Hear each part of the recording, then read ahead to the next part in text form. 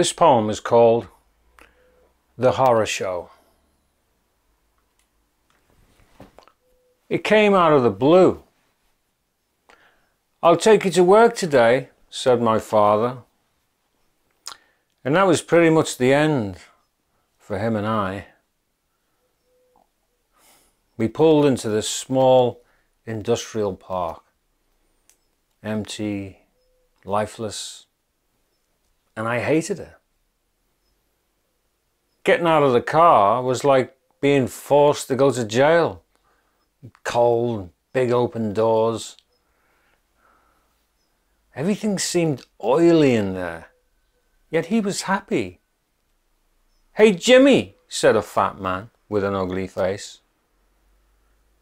There were others too, but I'd shrunk deep within myself and just watched. Somebody flicked a switch and a long machine gave out a terrible racket. Then another and another.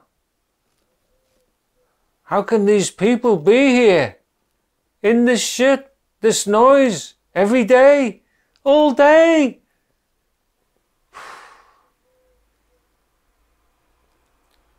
He moved around like a dancer, confident, shouting above the din. And I didn't know him anymore. How could he like this fucking horror show? How could men succumb to such ugliness, to such a cruel place?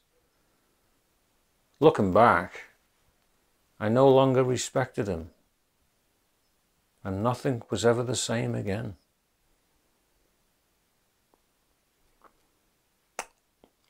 But a lesson was learned about myself.